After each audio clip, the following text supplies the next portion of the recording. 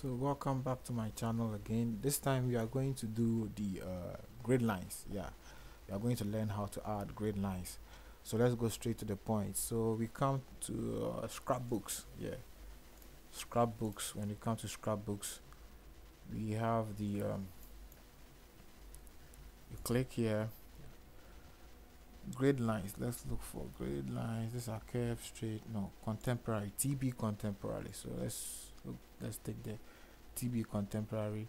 You see column grid. Okay, column grid. Now we have different types and different shapes. So normally I use the one with the squares. Those one are easy. This one is circle. No, let's take the plain column grid. This one too circle. Simple serif. This doesn't have wait. Okay, let's use this one. Let's use this one, which is the column grid. Okay, so column grid A, when you pick it, it just appears in your SketchUp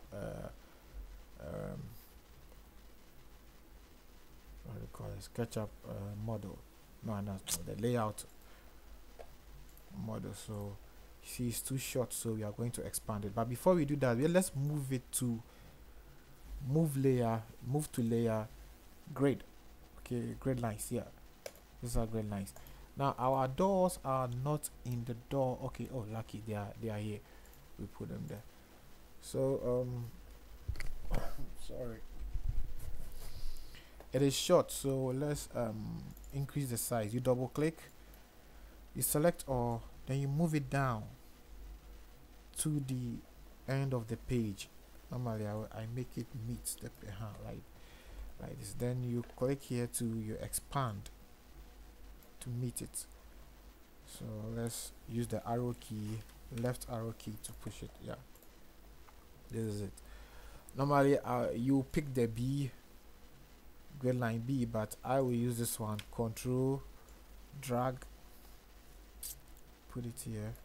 Sorry, and then oh sorry, yeah, so B, oh I could have done it A1, but B will be okay. B, and then let's shift it down. Good.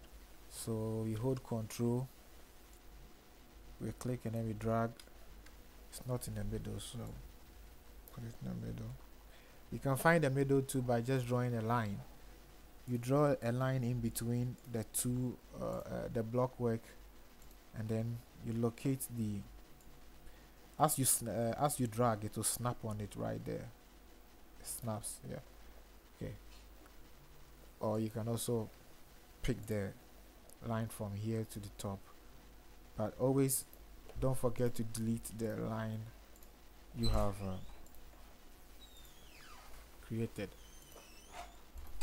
Okay, so there we go. So delete. Oh no, it's this one like that. So delete it. Okay, and then we double click, type C, come here to C.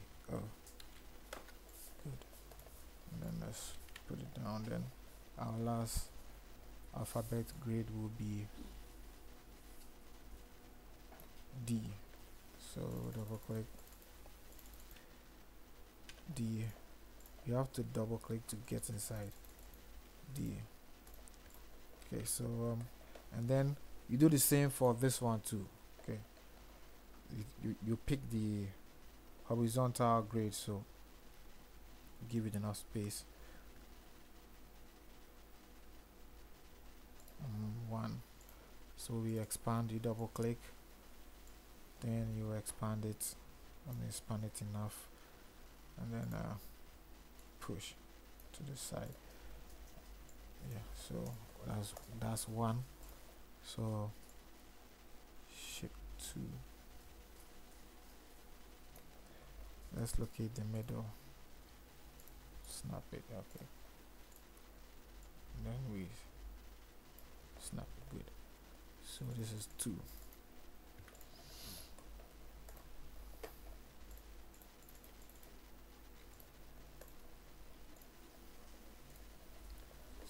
Okay, so let's continue. Here, let's draw this straight line. Then we pick the middle of it. Yeah, it snaps. You see, when you put it there, it snaps. Okay, then you draw the line. Click here. Good. So this one is grid line 3. Um. Okay, so this will be tutorial 6. Okay, so okay, it's snapped. Then sorry if I'm fast because I've been doing it all the time, so I kind of move fast when I'm doing it. So that's 4.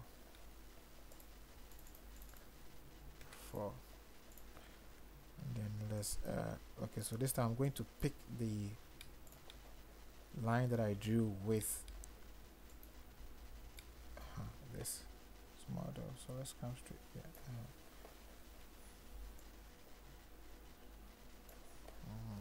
Okay, so that will be 5.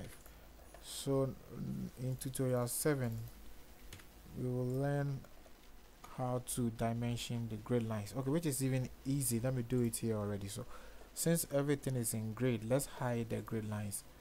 So we can hide the grid lines. Okay, I didn't put them in. So let's click and hold Control, click or move to layer, grid. So they all disappear. Let's pick the dimension. Don't forget to click on the dimension tool before you start. So pick the middle to middle. That's grid line 1. Pick middle to the like. Don't put it exactly. Just when you put it on it, it snaps. So when you move, it follows. You see. Then you click and drag. So you just, if it doesn't fall on the line, you just click here, and then you match it to it. So it snaps. Don't click. It snaps when you see the red arrow or the red line. You click. Do the same thing for this one. See. The grid line 4 didn't go. So you do the same thing. Do the same thing for this. The dimension is not good. So let's hide the grid line 4. Let's move to layer. Grid line 4. Good. Gone. So you click here. Red line, middle, 10 for 6. So there we go. So this is our grid line. So you do the same for the top and then the other side. So let's activate our grid lines. So you see, yeah, this is our plan. This is how we lay our plan. So our next project, I'm actually sending this to the client. So if the client accepts the plan, then there will be an edit. So anything I do, I would record a video. Our next one will be the 3D. We are going to put the 2D on the 3D. That's, we are going to arrange the bed and other accessories to indicate or to make the video complete. All right, so thank you. Meet you in part 7. All right, thank you. Bye.